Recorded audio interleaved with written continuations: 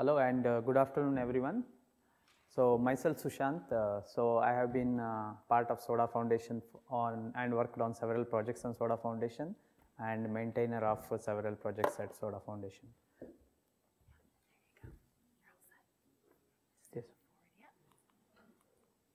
Okay, so today I am here to introduce or rather describe a project on container data protection, that is Kahu. So it is one of the latest projects that is added to the SODA Foundation.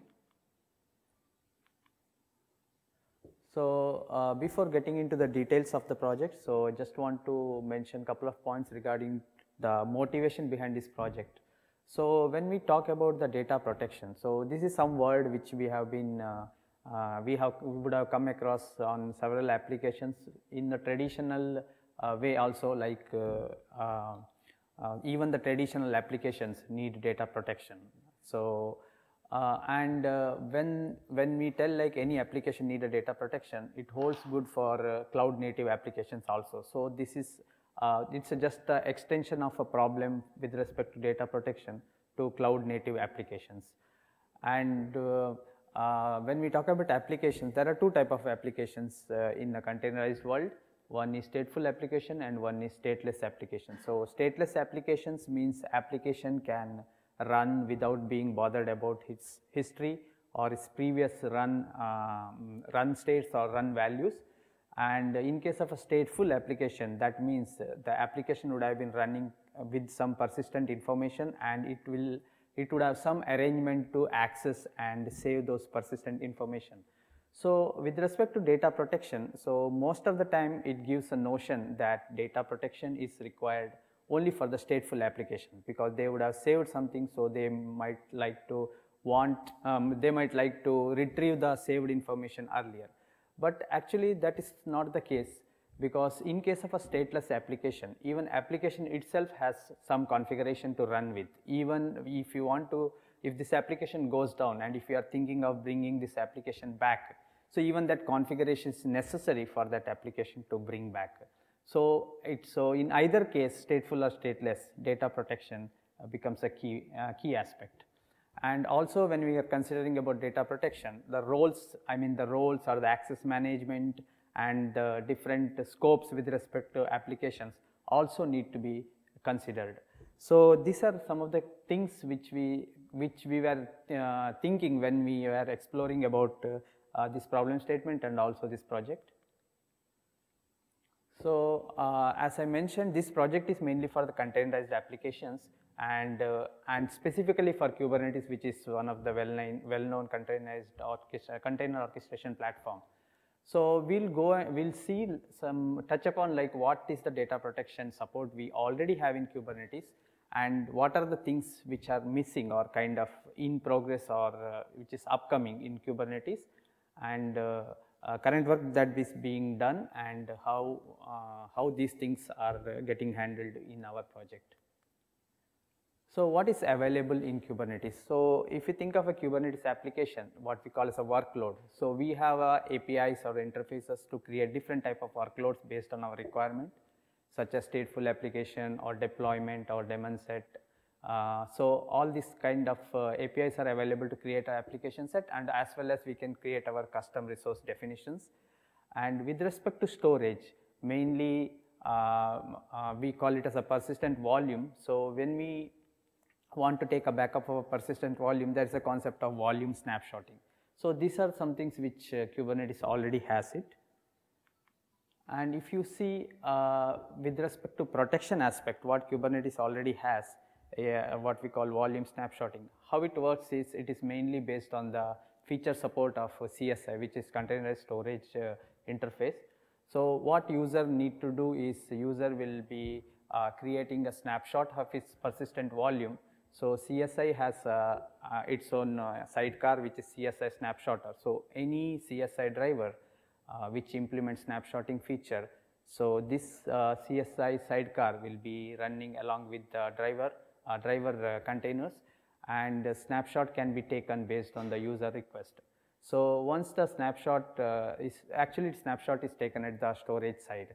So and whenever we want to restore, so we give some bookkeeping information regarding the snapshot, and we ask again CSI provisioner to get back the or rather restore this volume or restore this persistent volume in terms of application being able to use it again. So this is what we already have in Kubernetes from quite long time. So what are the real challenges with respect to containerized data protection, backup and restore? So when we talk about backup and restore, the user requirement may be like he may not want, or rather application doesn't want to back up all the data or all data of all its sub resources or sub modules or sub microservices. So rather there may be a use case wherein he want to protect only part of the data because he feels that need to be protected.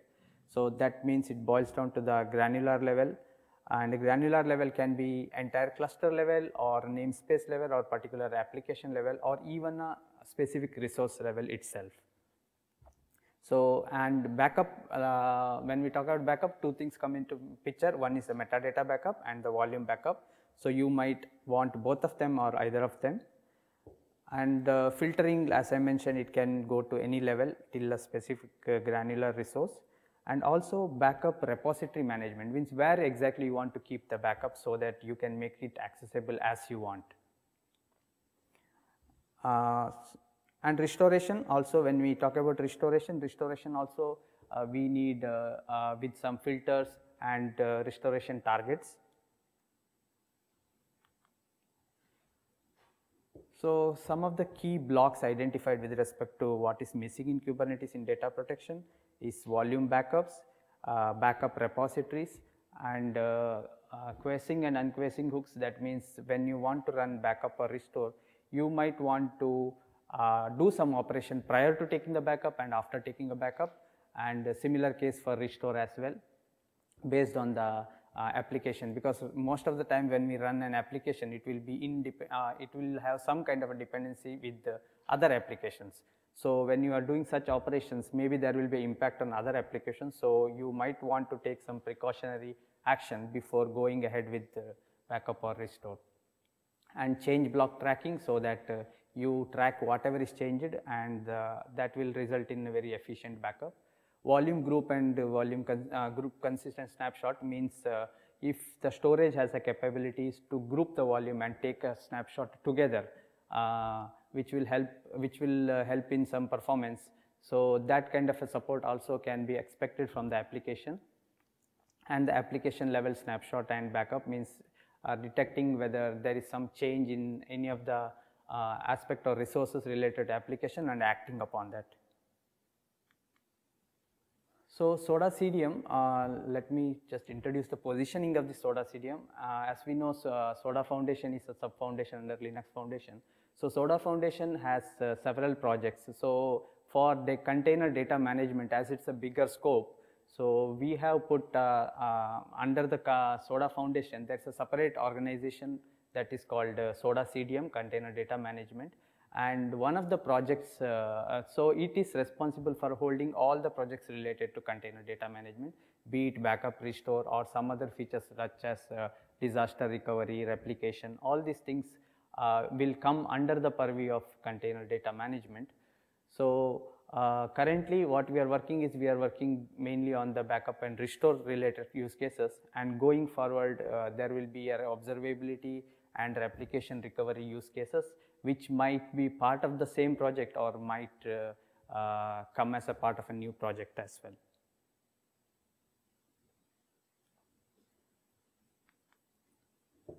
So under SODA Foundation, the first project is Kahu.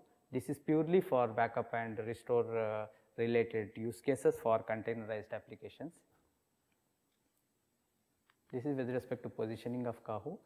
So this is the high level architecture of Kahu project. So what we have here is, we have Kahu with its, you can see a layered architecture of Kahu. At the top we have a application layer, so API layer. All these APIs are in terms of custom resource definitions, and beneath that we have a core services to perform these operations, and also operation management services, mainly to operate on some of the non-core services based on the user request. And the key feature of Kahu is storage provider framework. So we will come to the details of that, like how this storage provider framework is implemented and how it gives flexibility for other third-party vendors to get hooked to this architecture. And beneath that we have different kind of providers. On the fly they can be hooked in, and Kahu also provides some of the default providers which we will look into, which is normally like most frequently used use cases. So it can be directly used from one of the default providers from Kahu, and all these things are sitting on top of some storage backend. So what are the key goals for Kahu? So at high level we can think like backup restore as a feature. So when we talk about backup restore, inherently there are some aspects which we need to consider. So we can see metadata backup and metadata backup and restore for KTS resources at a different level, and snapshotting support for backup and also the restore applications, and full and incremental and differential backup. That means these are different kind of backups based on use cases. This will really help in improving the efficiency. Full means we will always take the complete backup, which may not be required in all the cases. So identifying the change or identifying the difference and only acting upon that for taking a backup would be an better approach as well. So customized pre and post hook support, backup across storage providers. That means if we have multiple storage providers from who are responsible for provisioning the volume and backing up an application whose volume spans across multiple storages. And cross cluster backup means you take up your applications running in one cluster and you want to take a backup of this in another application, another cluster, and be ready in case of anything happening to this application, so that you can seamlessly bring it up at another cluster. And backing up of CSI provisioned and non-CSI provisioned volumes, like CSI provisioned is mainly coming from one of the CSI drivers, and non-provisioned can be something like NFS or iSCSI provided volumes. So backing up of these as well. So these are some of the key things which comes under backup and restore goals. And storage provider framework, which I introduced in our previous thing. So what we try to do is these features, our idea is backup restore feature is, it is like independent of storages. So we want to make sure like we bring in an adapter layer for hooking the storage providers. So any point of time, any storage provider can just implement certain set of interfaces and get themselves hooked to our framework. So, and coexistence of multiple backup providers means, so at any point of time, multiple storage providers can be running and helping you to take a backup of volumes provided by multiple multiple drivers. And from usability perspective, some kind of automation and orchestration means application can be given for based on some policies. So like you want to take a daily backup or weekly backup. So these kind of policies can be defined so that automatically these requests can be posted on the system, and the application can undergo a very consistent and predictable way of backing up. So these are the goals high level, and some of the design decisions made during this is, one is pluggable storage provider framework, and control plane and data plane entities are kept independent, and common module for CSI support because for all the CSI provided volumes, if they already support some of the CSI features, probably we don't need to do anything extra to integrate with Kahu. So just with the support of default CSI snapshotter, all those can be integrated. And backup and restores are kind of a jobs here. It is not a long running program. That means you trigger, you have a backup finished, and you have certain set of history or the information which is saved as a part of backup objects. So you can always refer and see like what exactly has happened during the backup and what and all were considered during the backup. And one more is a RESTIC support for a default backup. So RESTIC provides at a node level, it can help us to take the backup of a volume. So we can integrate this so that even if we do not have any actual storage provider, still we can use RESTIC and get the volume backup term. And also the O&M aspects. So where are we currently? So this has been, the basic things has been already implemented, like what is required for backup and restore and hooks, and for the backup of CSI provisioned volumes and storage provider framework. So this has been already part of our Kahu project, and we have integrated NFS as a default provider for backup. And so even if you do not have any other provider, like mostly S3 may be used, so we can also hook in S3, but in spite of that, whether Kahu itself provides NFS as a default metadata backup provider. And some of the contribution opportunities, next plan and contribution opportunities. So in next phase, we want to support a cross-cluster backup and restore, and some work is also to be done with respect to extension of storage provider backup support, and completely the O&M part is currently yet to be implemented. So we seek support from the community and enthusiastic developers on Kubernetes who are working on Kubernetes fronts to help us in go with us and learn together and contribute to this project. So we'll be more than happy to onboard you and also guide you and seek and learn from you with respect to this. These are some of the links where we can get connected. So Twitter, most probably we use Slack because it is easy for our communication and immediate response. And these are the project documentation and project details, where we have good amount of documentation about deploying our project and using our project. So that's all from my side, and I have a demo to show. Yes? Here.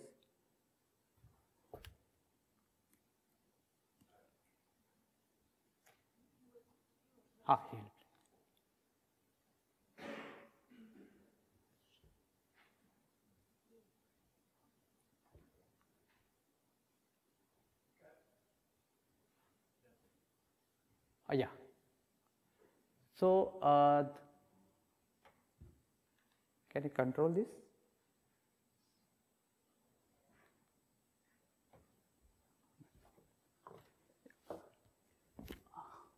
So can you play from beginning? Yeah. Yeah, restart the demo. So in this one, we already have deployed Kahu. So we can see basic Kahu services running here. So we have a NFS provider which is already deployed, and Kahu service which represents basic backup and restore service, backup and restore controllers, and we have an inbuilt NFS server which we are already running. And we have deployed an application Nginx pod which uses a service account to demonstrate. So this is a pod which uses Nginx SA service account. So our aim is to back up this application and bring it back. So we have a backup YAML, and in this one we have mentioned Kahu test as the namespace to be backed up and the pod resources to be backed up. So when we tell pod, it also backs up its dependent resources. So let's go ahead and apply this YAML.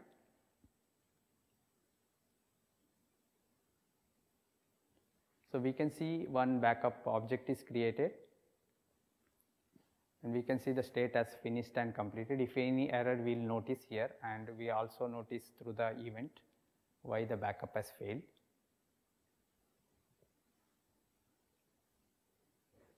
And in this NFS server, we can just go and see. This NFS server can be external server where we can mount it. So this is a container based just for demo. So we can see like we have a tar file which has backed up Nginx and pod and the service account resource. So if you have external NFS server, we can just mount that path and see where it is saved.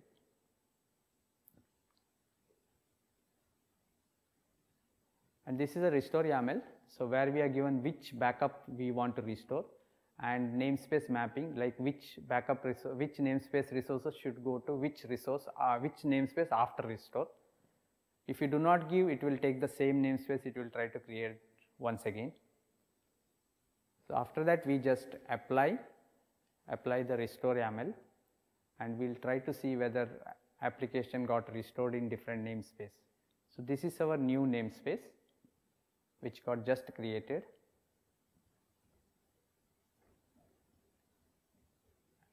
And our application in test new space, it has come back, and also we can see like the dependent service account also got restored in this namespace. So, during restore also we can give several options, like you want to rename the resources so that you can have a good good differentiation about which resources got restored. So, that is all. So, if you have any queries, we can take.